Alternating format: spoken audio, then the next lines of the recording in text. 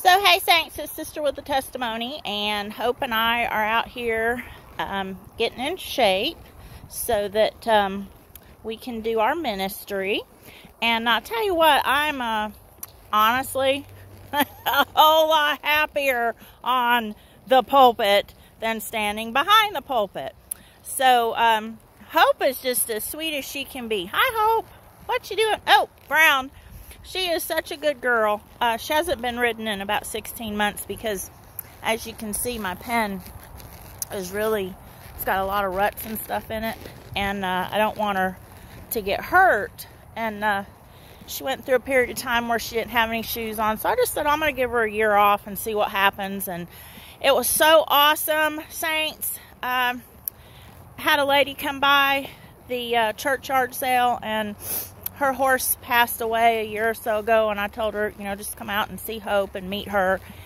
And she did. She fell in love with her, and Hope really liked her, and it just motivated me to get on my horse and get going with her. The Lord said, Leslie, you know, you've been a little lazy here. I've given you this amazing tool, and you're not to sell Hope. She is the ministry. Go ahead and use her for my glory. It's not about your selfishness anymore. It's about using her to help other people.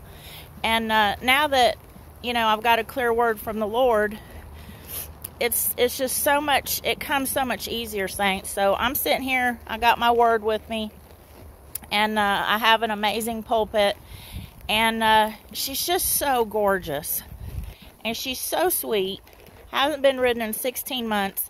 The lady got on her bareback the other day, and she was just as kind as she could be to that lady. So I know that Hope is a service animal. She's going to help a lot of folks that are depressed, that are down. I had a judge's son in Commerce, Texas, when we lived there.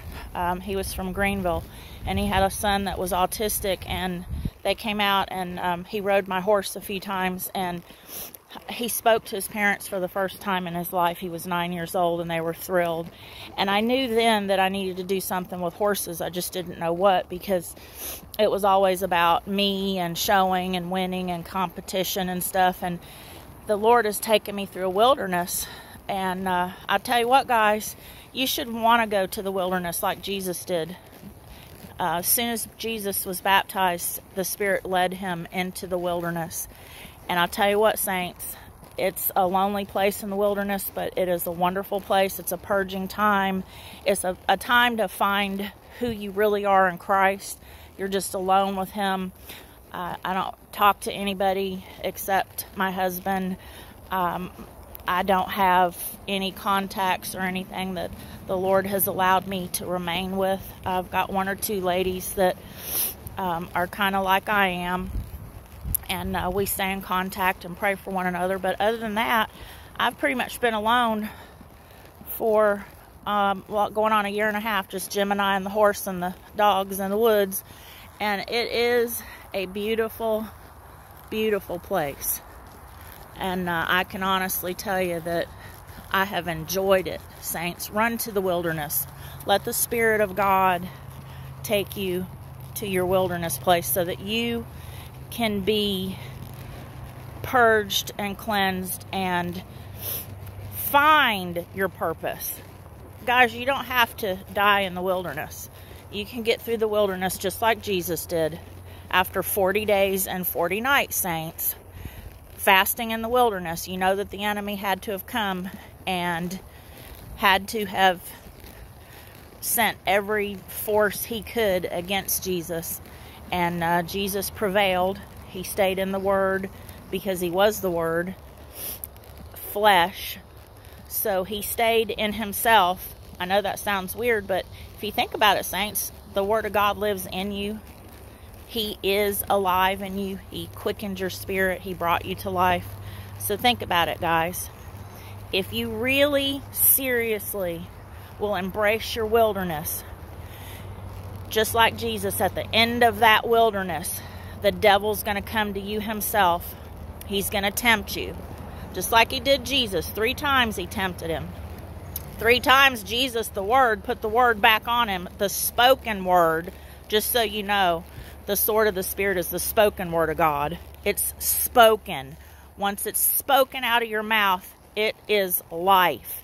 It's just written words, logos on the page. But when it comes to life like Jesus did, it's spoken out of your mouth. So Jesus put that word back on him 3 times.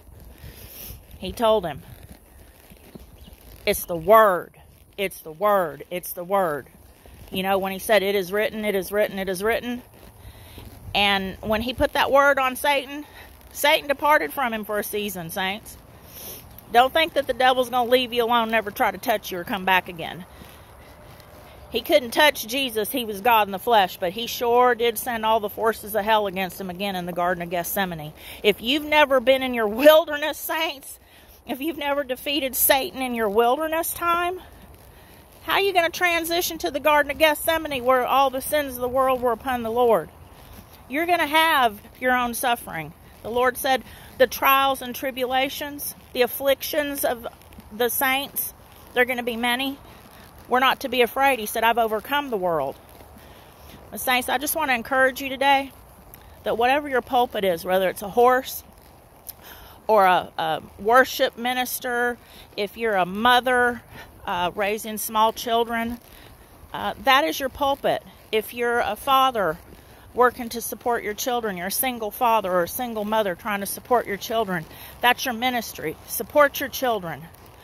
Do what the Lord has called you to do. Bring them up in the way that they should go. When they're old, they will not depart from it. Speak the word of God in your wilderness place and learn and grow from that wilderness place. Don't allow the enemy to defeat you. You get to that 40th day and he comes to you. Don't think that he hadn't been plotting and planning and to find you at your weakest point.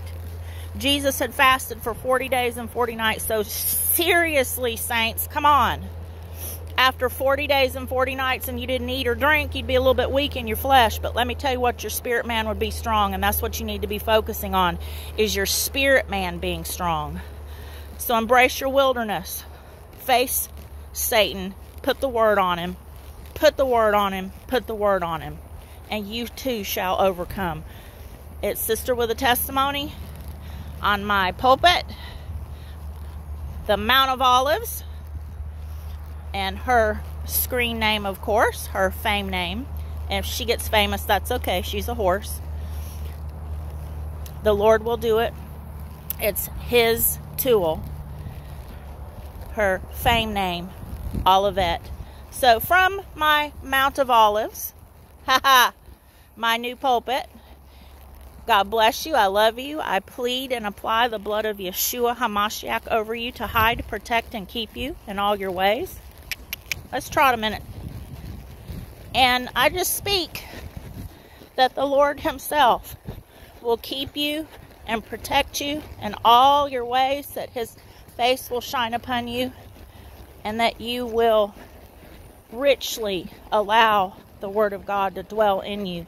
And when the enemy comes like a flood, you'll be able to lift up that standard against him. It's Sister with a Testimony. God bless you. I love you. On the Mount of Olives. Later.